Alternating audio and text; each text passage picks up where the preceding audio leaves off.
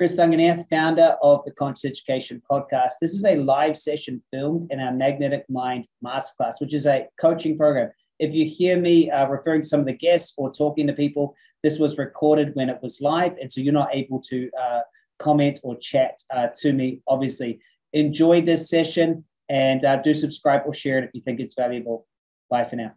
All right, so we've got a great session ahead of us today, but I always say that, don't I? I always say that we've got a great session, and it's true. It's very true. In fact, today I've even prepared a little bit of notes here for you. And for those of you who are in Superconscious transformation, we're going to go through some stuff that's normally just kept for that. Those of you not in the Superconscious transformation program, you're going to get a sneak peek into some of the things that happen over there. But I got really called to do this session this morning. I was sitting in meditation and I was asking myself, you know, what do I really want to do my session on today? And this happy birthday, Marion, as well. And this popped into my awareness as just what was needed. So it's always a good thing to follow that. So we're going to be talking about creating some health transformations. We've had some pretty amazing miracle health transformations. Anyone on here that's had one of these? Anyone that's had an amazing miracle health transformation using Magnetic Mind? We may have some of these people that are on here, but we've had some pretty incredible ones, including obviously Dean regaining his eyesight. I believe there was someone named Alex who emailed me in about regaining their eyesight as well. We've had people who've had brain tumors disappear, diabetes healed. I've seen X-rays sent in. Someone's transcended the big C. So thanks for posting that in. So lots of amazing stuff. Chronic migraines gone. And about a year and a half ago, I believe, it got me thinking, and I started to ask myself, well, how does this happen? You know, how does it happen what is the physics of miracles? How does this work? How does it work that some people can create a beautiful health transformation? How does that work? And so I explored it and looked at it. And the first thing, you might be surprised that I say this, is that you're not broken. You're not broken. Hip bone has grown back. Wow. 20 years younger, Lynn. You're amazing. I did a session on myself, back realigned. Amazing stuff. Anyway, you're not broken. And the current body that you have, there's nothing wrong with that. And in fact, it's following the exact instructions you've given it. So we don't need to fix, obviously, what we've already got. Instead, we must learn how to create. Now, there's a lot of research around this, and I'm sure people on here can help fill me in with the blanks. How quickly does a human body recreate itself? I believe even bone marrow recreates itself within 8 years. So it's everything is shifting and recreating itself all the time. And you have to ask yourself, what is it creating itself on? And that's the instructions. What are the instructions? The DNA. How do we give different instructions? And how do we, a lot of things, it's 30 to 90 days. Hey, Alex, lots of things are shifting very, very frequently, especially soft tissue, but many things can also take a bit longer. But we're talking about completely recreating from the instructions up. We're not talking about trying to fix what we already have. Yeah. Christine says, that's how I healed my heart. I kept focusing on the fact that every 3 years you have a new heart. Yeah. Very good stuff, isn't it? Very good stuff to realize that you are recreating yourself all the time. So there's no point fixing something. It's about getting new instructions. You know, if you create a meal, or let's say you create an amazing chocolate cake and it's not the way you want it, don't bother trying to, fix the one you've already got. Just create a new one, and that's the idea, is that we start with creation. So that's going to be the basis of what we're going to talk about today. We're going to start with just a little bit of science and things, which I think you guys will enjoy. And let me just pull that out and I'll do a little bit of a screen share. I've sent you guys a little bit of notes. Was everyone able to grab those notes? Doesn't matter if you can or can't.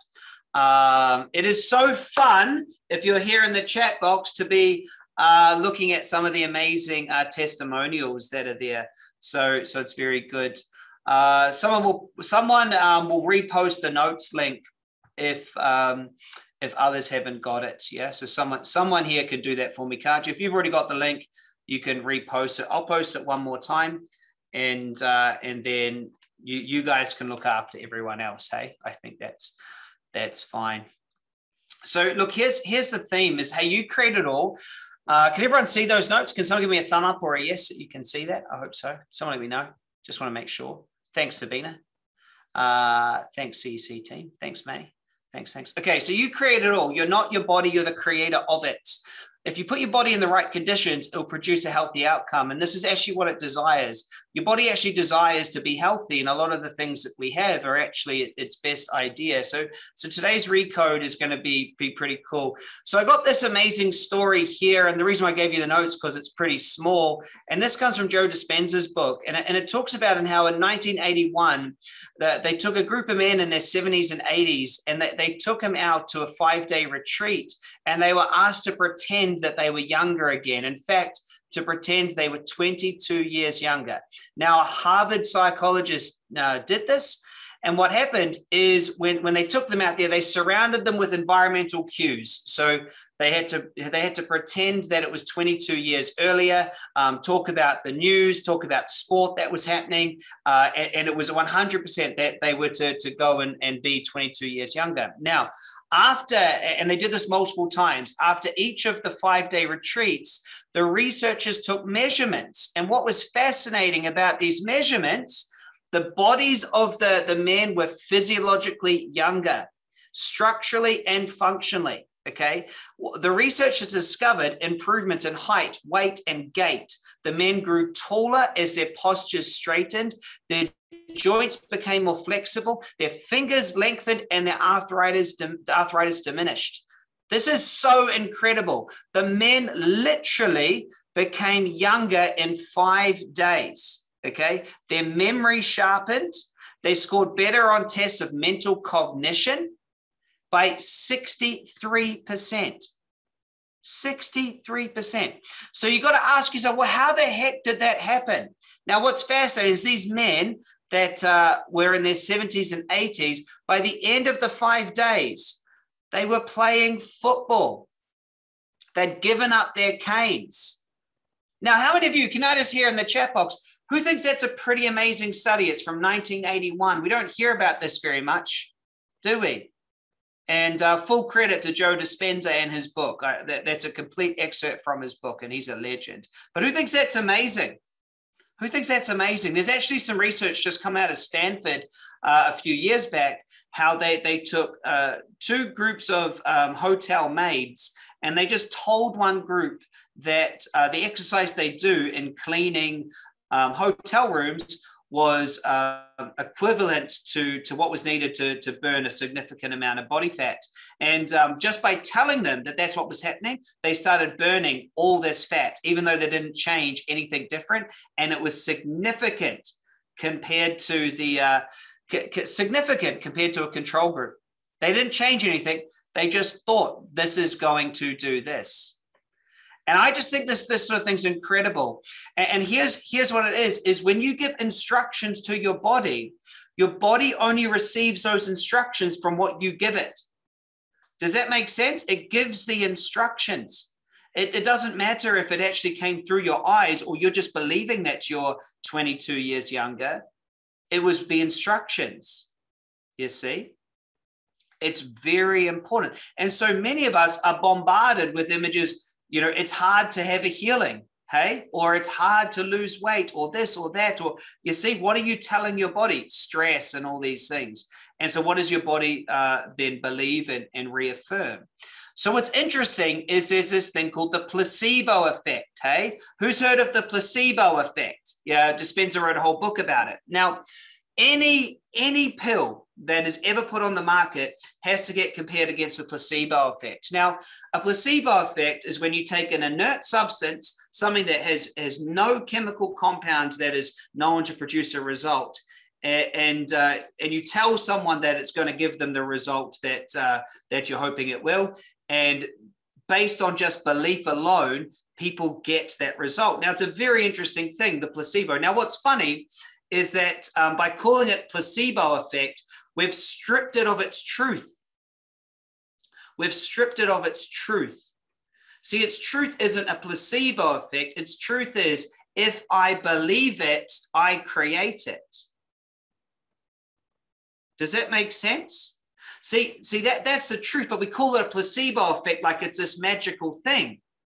But 30 to 40% of all results can be attributed to placebo, which really, you shouldn't say placebo, you should say to a person believing, you see.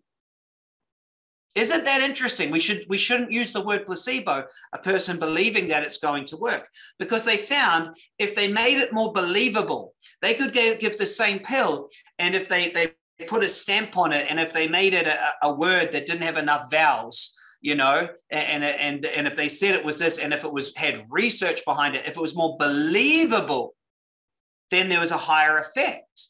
Now that's crazy, and so I don't think we should call it placebo effect. We should just call it, if I believe and I tell my body what I believe, then that's what's going to happen. Isn't it true?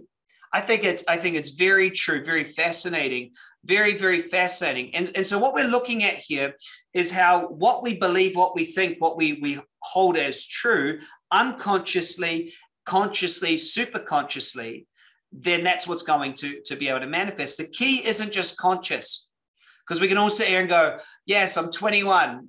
You know, I'm 21, but you're unconscious in the back there. Go, what are you talking about? I'm healthy. No, you fucking not.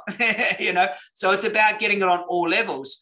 See, as soon as someone knows that it's a placebo, that doesn't work.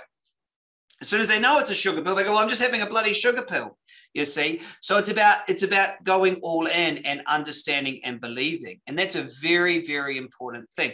So just to back up this with a little bit more proof, let's talk about this, is that you can actually change your personality and change your symptoms. So on dissociative disorder, identity disorder, or what used to be called multiple personality disorder, where someone is actually known to shift and disassociate from one identity and get into another one. Here's something from the New York Times, okay, where when people actually change their personality, their health conditions change in an instant.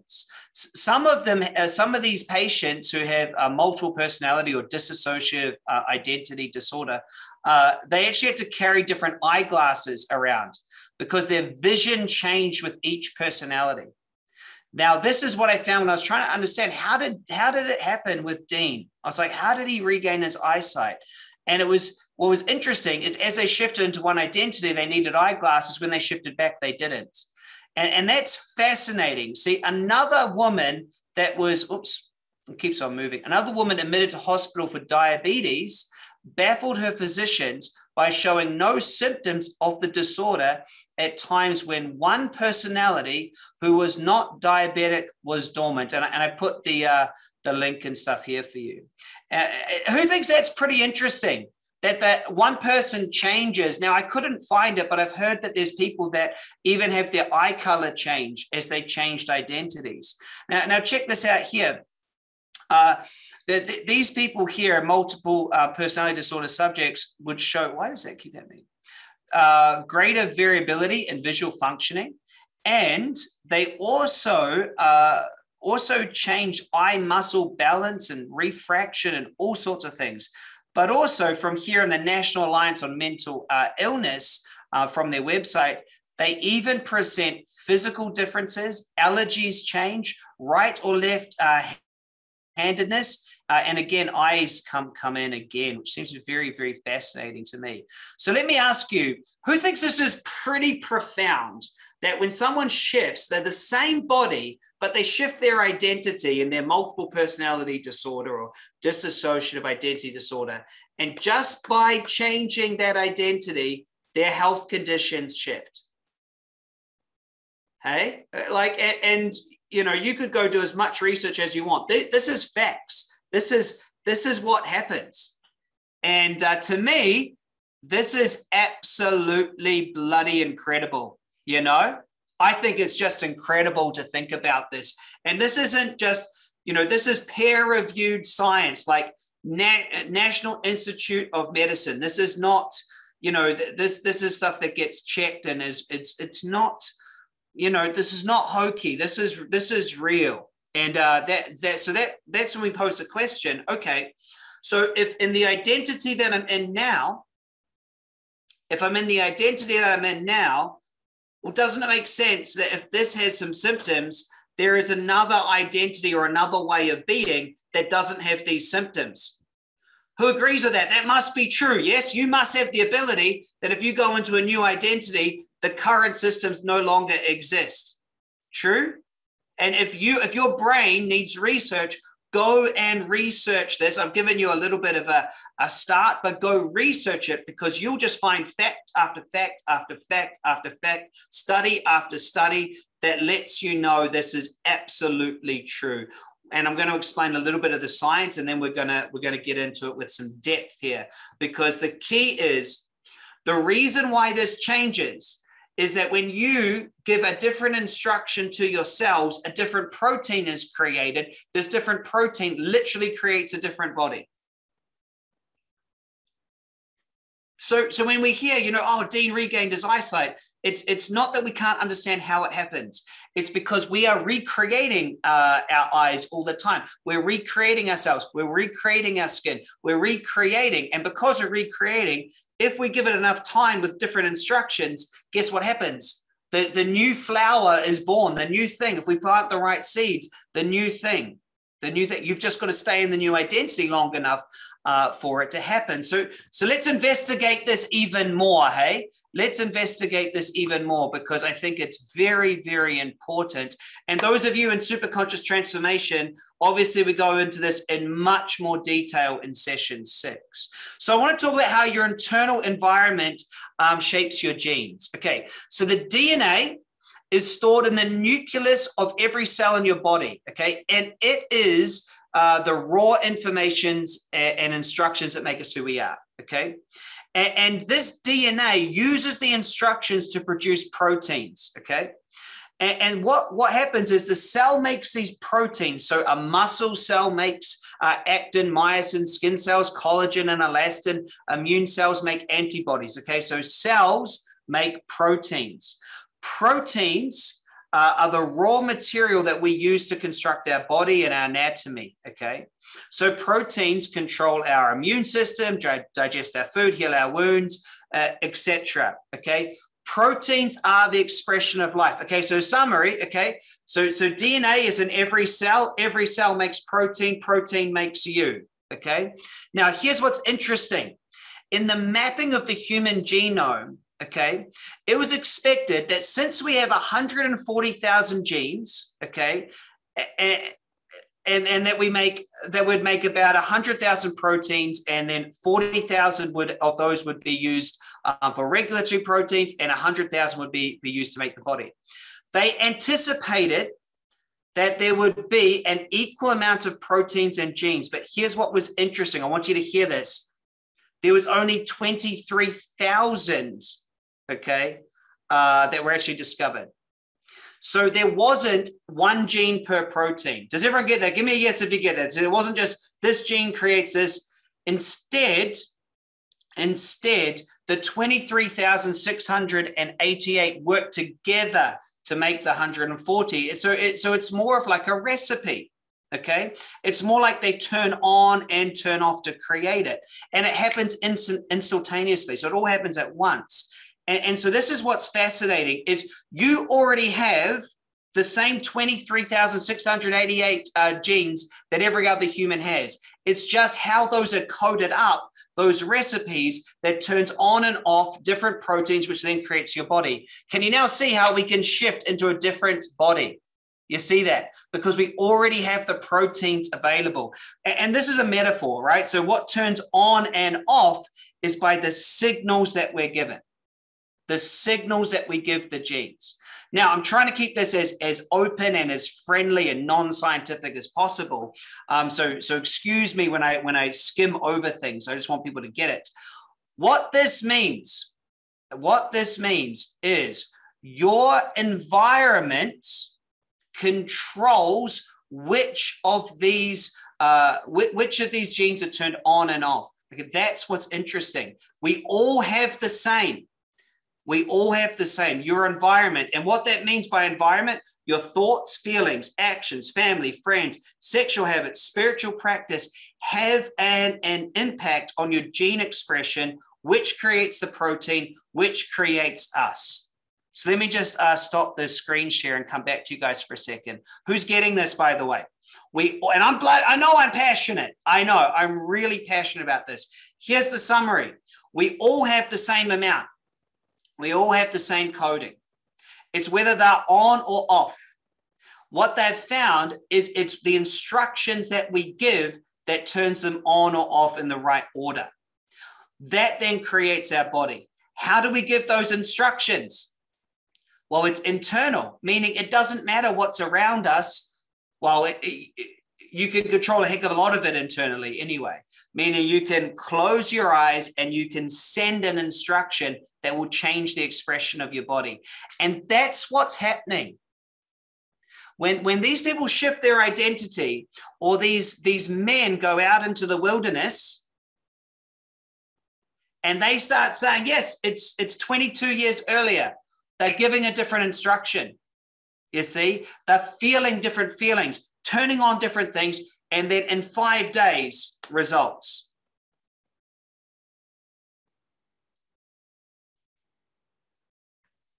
You see? So we can understand it. And that's what we must understand is our genes have this enormous library of possibilities just waiting to be taken and used in the right way. The way that we do this is we become it now. We become it now. We be it before we see it. Okay. And you become it. And this is why those with multiple or dissociative identity, it's why they show different things, because they become it now. They become it now. And they stay it long enough that then their eye color changes, or their diabetes isn't there, or their allergies change, or their eyesight change. So what am I getting at? It is your identity. It is what you are giving to your cells that change what it is that you're expressing. And that is a very important discovery. So here's a little bit how it works, okay? You have environmental external signals, but then you also have your mind interpreting it, okay? This sends instructions down into your nervous system, which sends it down into your gene. If we blow up and zoom in on what's in the gene, okay, what you'll see in the gene is you'll have receptor sites that are binding, getting things that are coming down from your nervous system. And then you have proteins that are getting created, okay? Inside of that, you have all the instructions of what's getting turned on and off. But basically, here's what I want you to get is you have thoughts about your environment, you have feelings, you have things that are going on. This gets sent down through your nervous system into your genes that create proteins. These proteins then create your body. So when we're tuning in to create a miracle health transformation, what must we do? What must we do? We must be in the end result of that healthy body. We must be feeling that healthy body. We must be experiencing it. So if you ask yourself, okay, if I had the healthy body that I choose, what would I be doing? What would I be feeling? How would it be? And if you stay in that field and recode any doubt that that's what you are, guess what's going to show up? Guess what's going to show up? The exact mirror of the instructions that you're giving to your body. And so we must ask ourselves, okay, how do I do this? how do I do this? How do I become that? Without trying to fix what I already am. I get it. There's no point in fixing this. By becoming that, this no longer exists. So I don't want to try to fix this thing because it's done its best job. I'm going to create that. And as I create that, this will fall away. You know, just it will fall away. It will no longer exist. I'll just become that. You know, we don't have to fix the old. We just become it. And that's powerful. That's powerful. So here's how we do it. And this is what we're going to be doing today in a minute, is we have our old self over here with the past, and then we have our new self over on this side, okay? And what we're wanting to do is become this and let go of that, okay? So this is our thoughts, our actions, our feelings, our identity.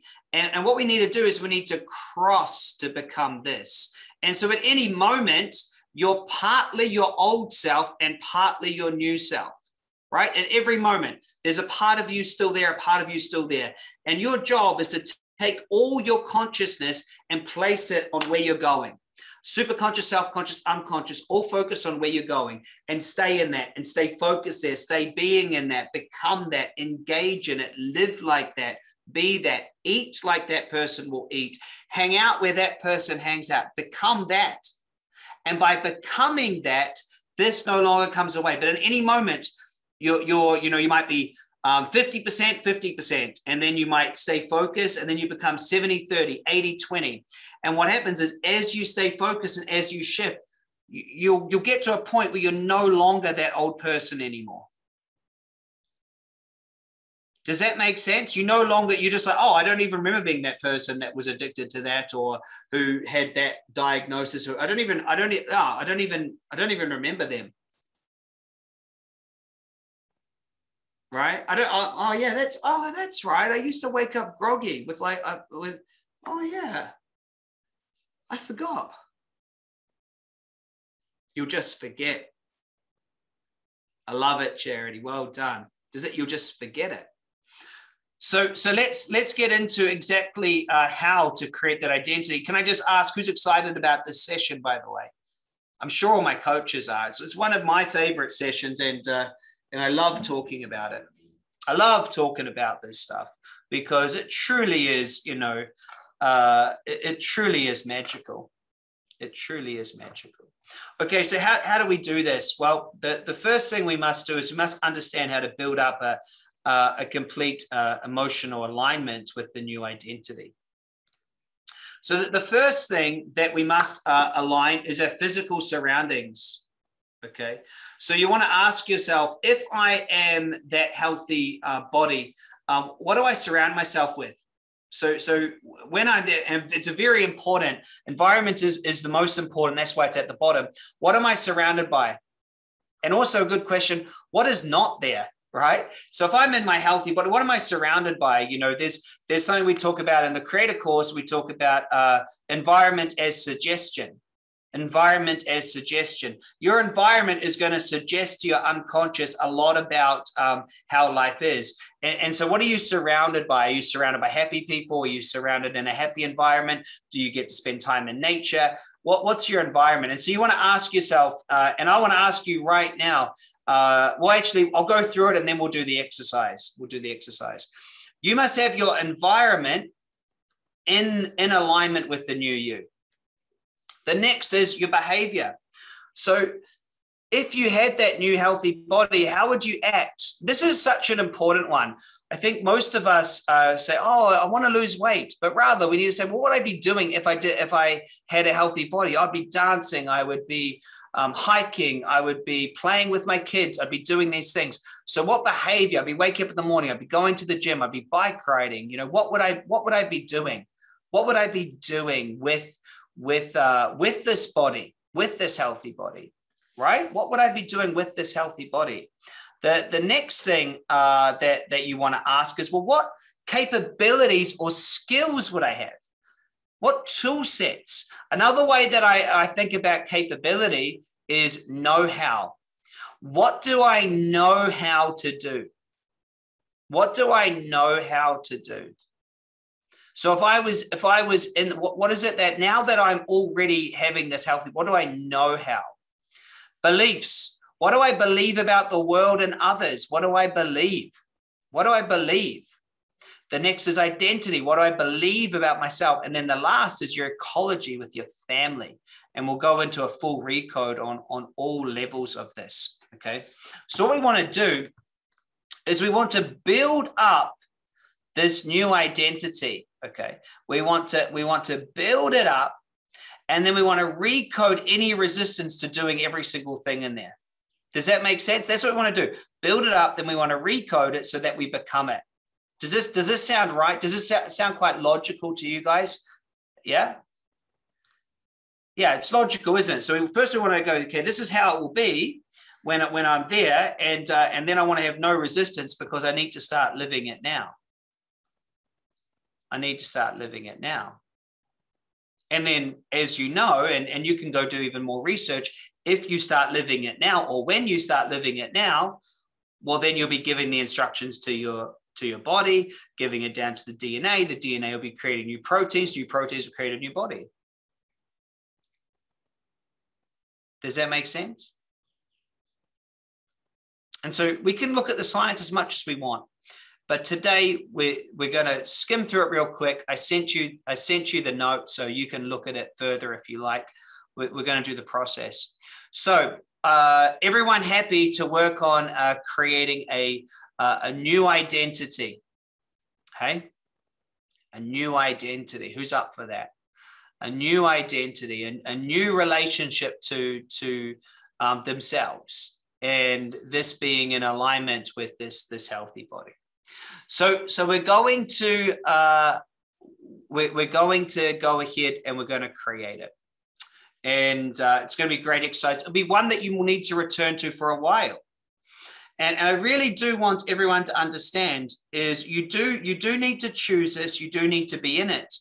And as much as you might like to do one meditation and then wake up the next day and no longer have a sore knee or a sore back, you might need to get a bit of practice at accessing the field. About 7 months ago, I had a knee injury. And I was really bummed about it. And I got, oh gosh, I can't play tennis. I can't do this and I can't do that. And I was like, man, what's happening? So I went to a physio. Physio said, oh, it's your patella tendon and you just need to rest. And I was like, oh, I don't want to rest. I'm Superconscious Chris. So I went up to my Tesla chamber, sat in my chair, and I completely accessed nothingness. And it took me a very long time to not need to solve the problem of a sore knee. It took me a heck of a long time. I was so entangled in my sore knee and who I was, and I became nothingness. Once I was able to return to the nothingness, I then was able to focus my conscious energy on myself, sprinting and running and feeling good. And I focused myself on that, and I got into it, and I was living it in my mind, and I was sending the right instructions, and I did it. And I reckon maybe 2 hours passed. I couldn't tell you now. But however long passed, I realized, wow, this is so exciting. And I just got this intuition. I need to go for a run. Got straight out of there, went running, knew me, and away I went. Away I went, new knee. So it is possible that if you learn and you practice and apply yourself, that you can shift things very, very, very fast, and you can notice them. And that's just me talking about a little knee problem. If you've got other things that may take a while, you may need to sit in these end results and teach your body for a while. Does that make sense, everyone? So I want you to realize that your body might need time to get new proteins from your nutrition to recreate new things. Is that fair enough? Hey? And so, it's about choosing it every day. Hey, Chris here again. I hope you really enjoyed that session. Obviously, it was streamed live to our Magnetic Mind Masterclass coaching program. If you'd like to be involved in that program, please do reach out. We do have spaces you can apply for and you can join. So do let us know if it's something for you. And again, thank you so much for your support. Subscribe, like, and share this content so we can reach millions of people just like you and help them become conscious creators. Have a great day. Stay super conscious.